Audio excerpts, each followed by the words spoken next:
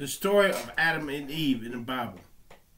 It was so easy when we believed this story was original, totally original. But now we're discovering that these stories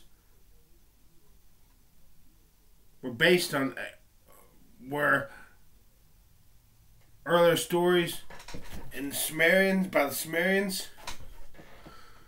Was that in Eve real?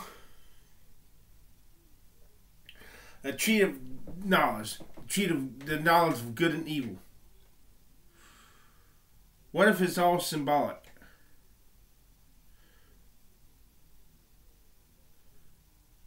I mean, what if what's really going on is, you see, the way we are now, none of us would really be happy in a perfect world. It would get very, very boring quick. I mean, who doesn't love a good murder mystery where there's a bad guy and finally the good guy wins in the end and the bad guy's caught? Who doesn't love a story like that? How in the hell can we appreciate the good if we don't want to know what evil is? Who doesn't? I mean, everybody who doesn't want the chance to, it's called ego. Everyone of us got it. Everyone of us have got one. We want to be the big. We want to be the big fish. We want what we want. What makes us happy. Whether it's a loving family, whether it's an adoring fan base as a celebrity, whether it's the pig out at the buffet.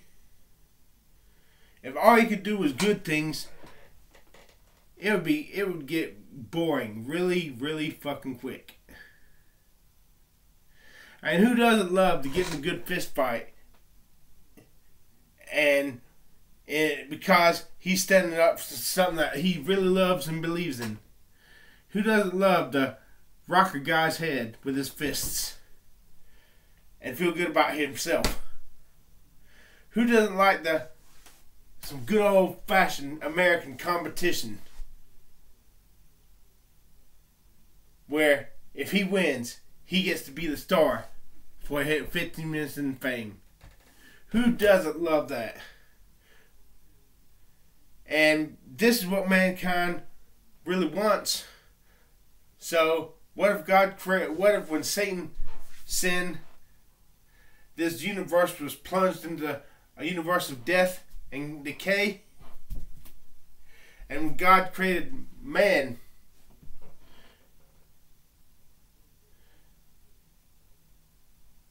what if he evolved and man was eventually given a spirit? And since we live in this cursed world where there's good and evil, we had the knowledge of good and evil, not because we wanted it first, but because it's what we would have wanted it had we been given a choice. That for the express purpose of being able to see good and evil and having a choice set before them. Do you just take the good? Do you take, which ultimately is God and Jesus Christ? Or do you choose the evil? If that is the case, why in the fuck didn't you say that, God, in the first place? If you're even real.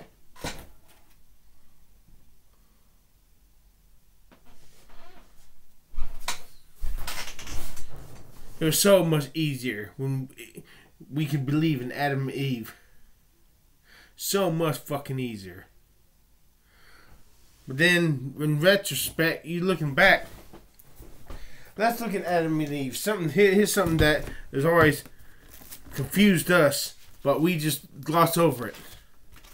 We choose to just throw it aside.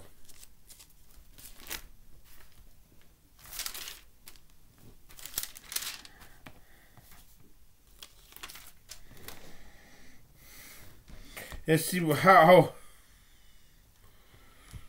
And Adam knew Eve his wife. and she considered and bare Cain. This is Genesis 4, verse 1. And said, I have gotten a man from the Lord. That's the firstborn was Cain. And she again bare his brother Abel. Okay. Let's go to chapter 5. And the verse 1. This is the book of the generations of Adam.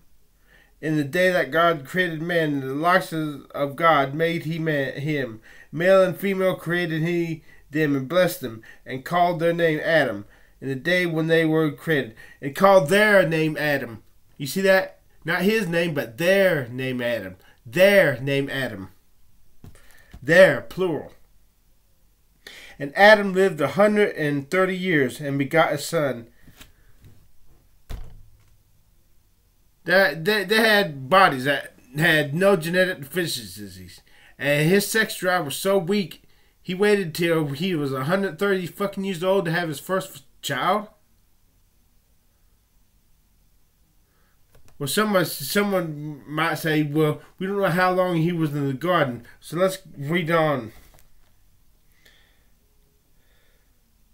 And the days of Adam after he begat, Seth. And Seth lived 105 years and begot Enos. Waited 105 fucking years to have a kid. When all the people living were Adam, Eve, Cain, and Seth, and of course Seth, Cain's wife. Where did he get his wife? And if she was his sister, instead of what inspiring philosophy says about that, I'm not gonna bother to tell you. Why in the fuck is she not named? I'm angry.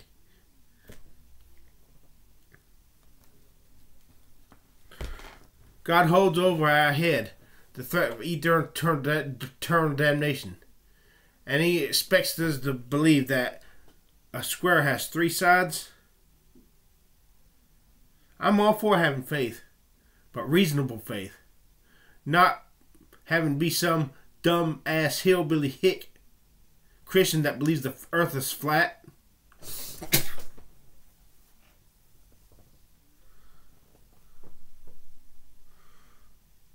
Augustine and John Wesley said, when you become a Christian, basically kiss your desire for knowledge goodbye. In other words, become a dumbass. I disagree. If God's truth, why should he be afraid of us discovering the truth? Fuck Adam, no, fuck Augustine and fuck John Wesley when they said that. Fuck them. No. If God is afraid of the truth, then I have to ask, is he really truth? The truth should love itself. God damn it! God fucking damn it. God fuck it, I'm angry. God fuck it.